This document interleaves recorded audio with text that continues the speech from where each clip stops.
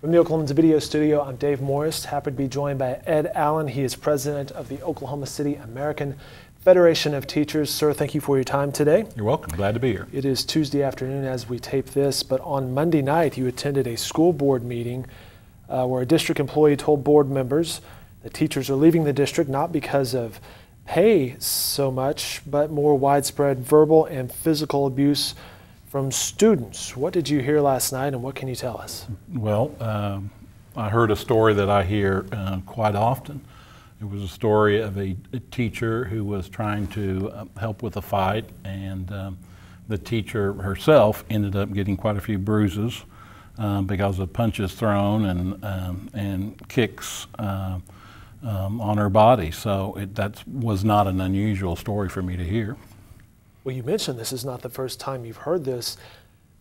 From what you've heard and from what you've seen or perhaps researched, how widespread is this problem? Well, it's out there quite a bit. We don't hear about it a lot for a couple of reasons. One is that many teachers are afraid to go very far with it, particularly in the elementary schools, because oftentimes it's turned around on the teacher.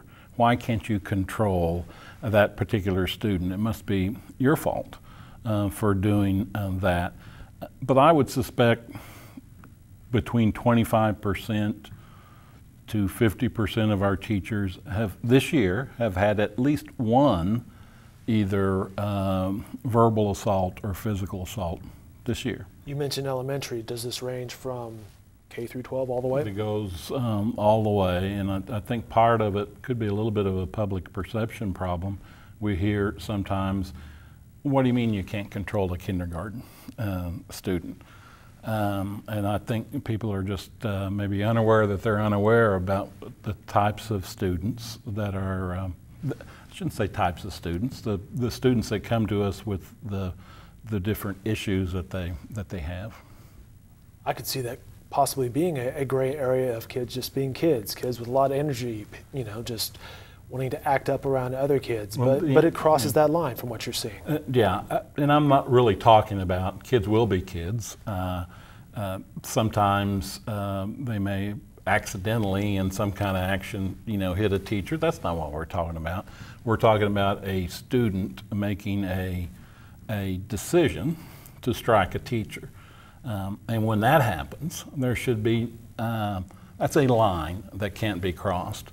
And I don't care what the student says or what the parent says or what an administrator says is, oh, we got to cut a break for this student. There should be no breaks. That everyone needs to see that this is something serious happens to you when you strike a teacher.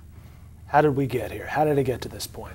Well, this didn't happen overnight. And unfortunately, my experience, 22 years with the union, is that administrators really don't want to talk about this issue. They will give it lip service. As an example, about 3 weeks ago, I wrote an email to the superintendent expressing my concern that the new discipline plan will we'll put it all in the teacher's lap. You know, you will solve as a teacher all the discipline problems. And as of this date, I still don't have a response. Talking with Ed Allen, he is president of the Oklahoma City American Federation of Teachers. And that represents about 2,700 teachers in the Oklahoma City school district. You kind of led into my next question here. The district has proposed some solutions to discipline problems. Is it enough? Well, I'm not denying that we need to look at our discipline plan. We probably do too many suspensions. My point is this: that some students cannot function in the regular classroom. Instead of leaving those students in the regular classroom, they need to be in another classroom. Maybe not suspension. If you're verbally abusive to a teacher over and over and over again, you need to be somewhere else. If you ask a parent, do you want another student to prevent your child from receiving a proper education?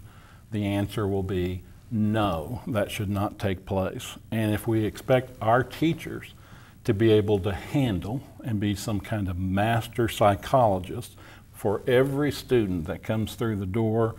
That is an unrealistic expectation. From what you've heard and perhaps from your experience, any other solutions that you would throw out there?